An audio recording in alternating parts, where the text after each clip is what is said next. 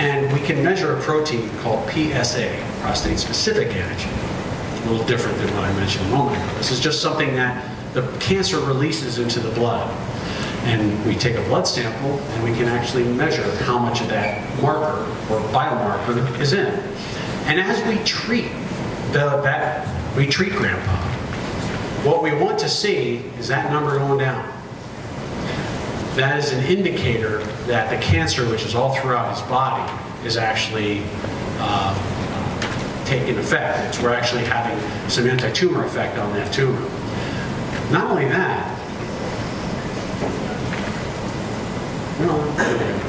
we can image patients. So this is a man that's on our trial, and using that same approach that I talked about earlier, where we were imaging ovarian cancer and so forth.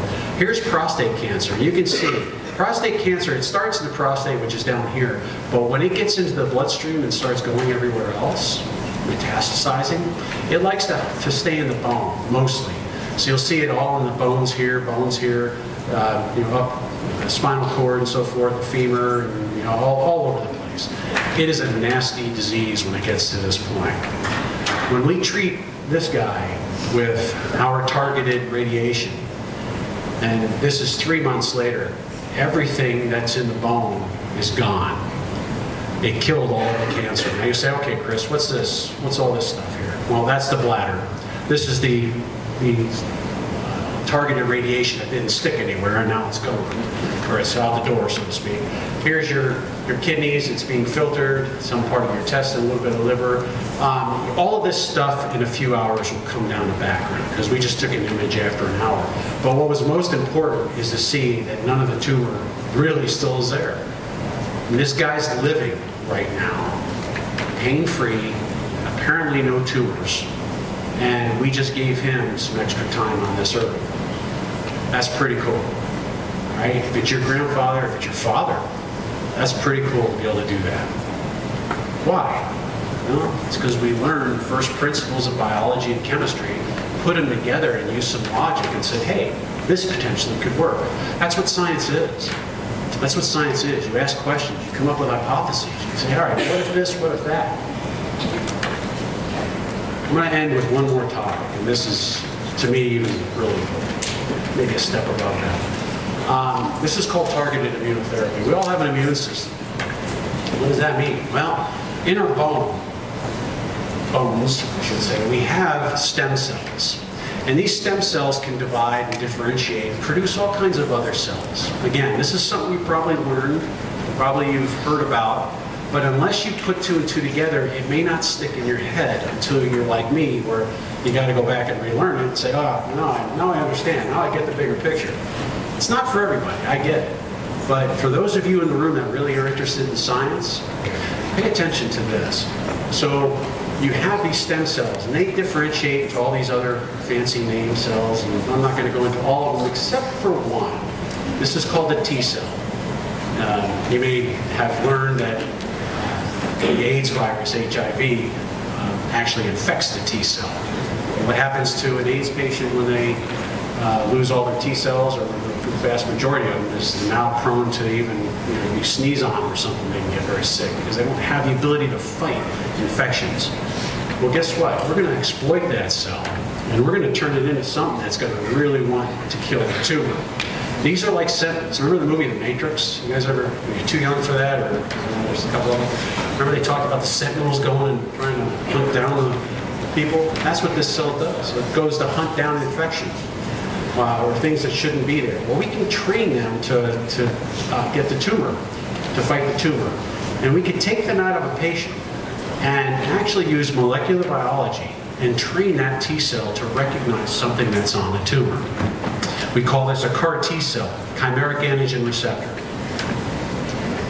I'll give you an example. Here we have a CAR T. This is a T cell that we've engineered to express this protein. Here you have a tumor with a known receptor. Let's just say it's a folate receptor for now.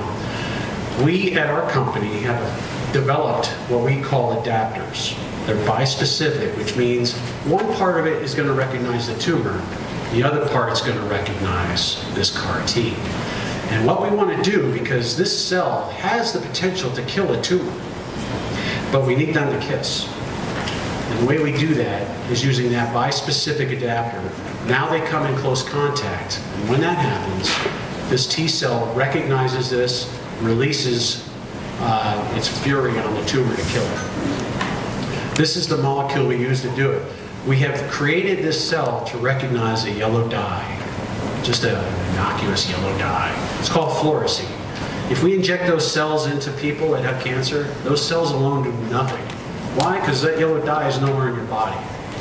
And so we come across and give that patient EC17 or folate, which binds to the folate receptor and has this yellow dye attached to it. So EC17, when we inject that into mice, and in this case, mice were injected 11 days earlier with tumor cells, and the tumor cells went all throughout their body and they created metastatic lesions. Here you have the open thoracic cavity of the mouse. Here's the heart. Here are the lungs. If you look closely, you'll see areas of obvious pathology. You'll say, all right, that's not right. But, you know, heart looks fine. If we inject EC17 and then shut the lights off, the nice thing about this yellow dye is it's fluorescent. So we can put a UV lamp on it and find out where it went. Look at all those yellow dots. That's all cancer. The heart doesn't express the folate receptor, and that's dark. Why? Well, there's no place for EC17 to stick. Okay, so think of it in this terminology here, that we have now painted these tumors to be recognized by these T cells. We have given those T cells a place to go to fight. We've done the same thing in humans. So this patient of ours, she had ovarian cancer, and she was going through surgery to have a lot of that cut out. I know you don't really realize what that is, but that's her innards, and there's a lot of cancer here. But if you turn the lights off, you'll find out where EC17 labeled all of her cancer. This is being developed right now to aid a surgeon to actually more optimally cut out the tumor during that initial surgery. Because the more tumor you have taken out, that usually translates into living longer. Anyway, the reason I threw this up there is to just show you the power of target and how close. That's a cluster of maybe 3 cells right there. I mean, it's that specific. All right. What I'm going to show you here is a video of another patient that has osteosarcoma. I think this guy was about 18, not too much older than you guys. 18. And what you're seeing here, let me go back, sorry. Let me tee this up just for a second. Here is, he's going through surgery, and I'm almost done, so just bear with me here. He's going through surgery. This is his lung, and this is the side-by-side image. This is the chest cavity. You can see the ribs. So the surgeon is going in there because he knows that there's one tumor lesion to go in there to cut it out. But what he didn't know is that there was actually 2. And about an hour before this surgery, this patient was dosed with a folate-targeted dye to light up where it is. And so this was meant to help the surgeon find. So pay attention to this, if I can get it. Whoop, I think I'll need you, Evan, let me go back. Yeah, if you can press, yeah, thank you. Whoop. We'll get there. Whoop. Let's try it one more time. Bummer.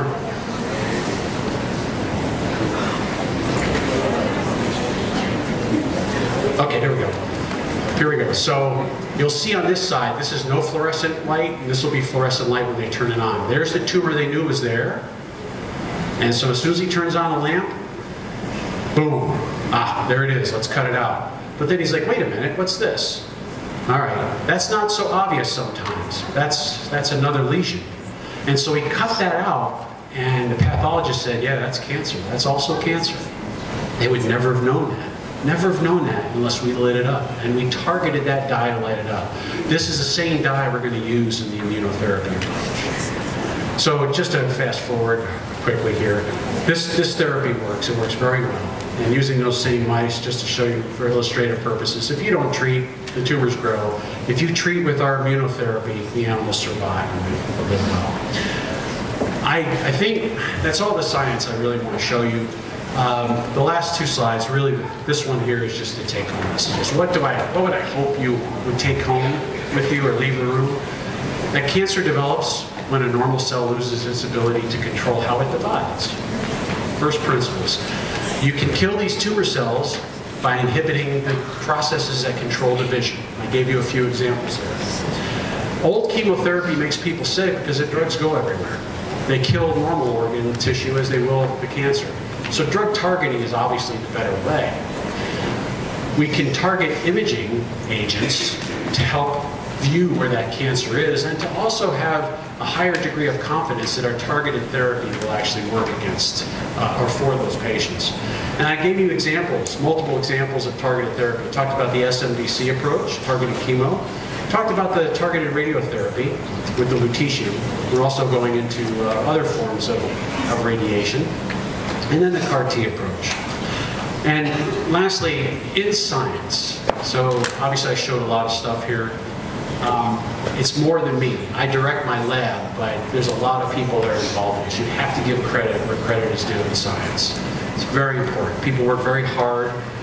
This is not easy. This is creating something new, creating something because people have some wild idea and they pursue it. And this is my group here. It's made up of chemists, toxicologists, biologists, animal pharmacologists. They're all very smart people. And also, lastly, I just want to thank my mentor, who's still an active professor at Purdue, Phil Lau. So I don't know if there's time left, but I'm happy to take questions if there is.